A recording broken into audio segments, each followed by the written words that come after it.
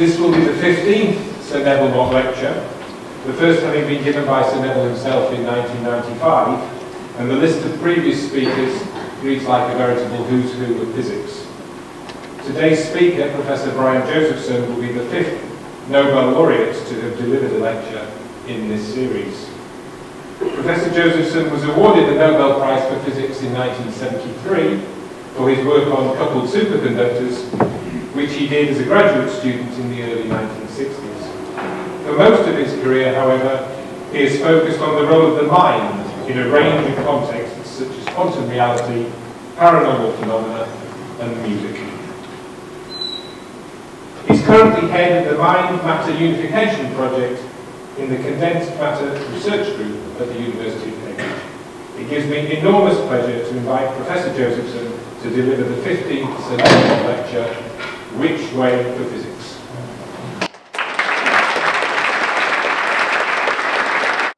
Well, thank you very much. I should say that I know Professor Mott quite well, as he was at the Cavendish for many years. In fact, he was head of a department while I was doing Part 2 physics, but of course undergraduates don't really know about things like heads of departments. What I want to talk about, well, it's both a new and an old development. It's something which may well revolutionize physics just as quantum physics does. What is a whole? Well, it means that somehow the parts of a system all work together collectively. Our usual approach in physics is to divide a system up into parts, say a set of particles, and have them interact. And you sort of lose the wholeness, and there are lots of cases where the wholeness seems to be important. It indeed was a great and very insightful lecture. So most important here the idea of emergency. Many agents form strong coupling, and finally they create interactions and create life. I would like to invite you to join me to thank Professor Brian Josephson for this very insightful lecture. Thank you very much.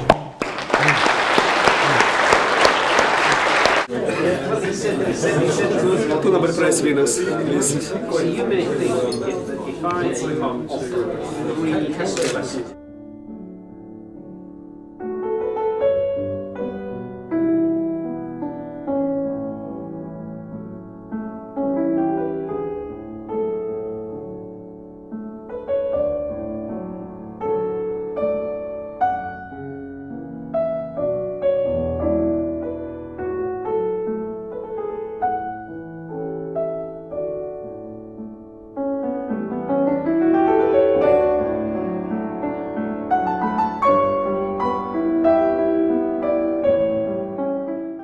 Personal privilege for me, of course, to be sitting between 2 Nobel laureates.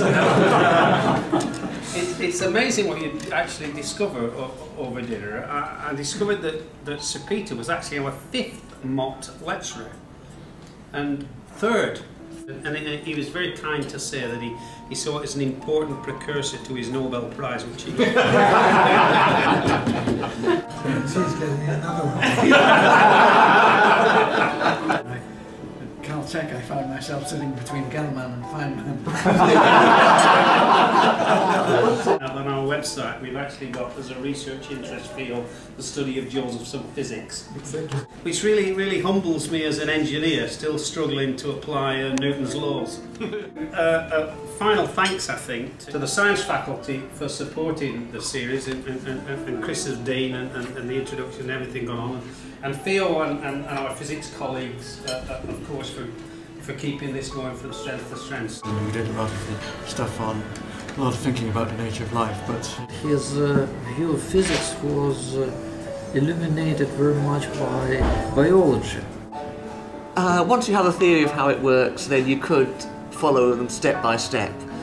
And once you know the answer, you could say it follows. But if you know the answer, why do you need the derivation?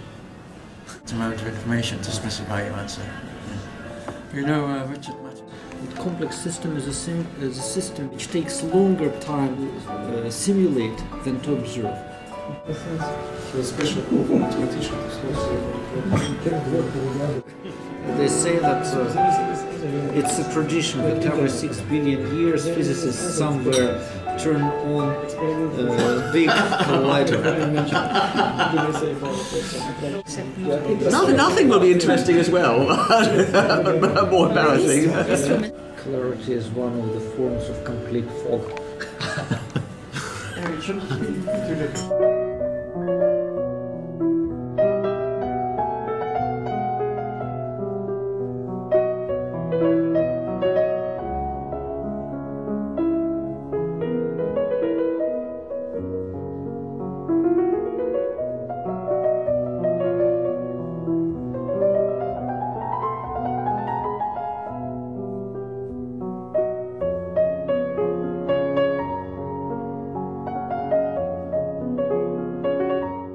Thank you very much for coming. It was a great pleasure to see all of you and have a very lovely discussion about science. Sorry? Do you have predictions when you get Nobel Prize?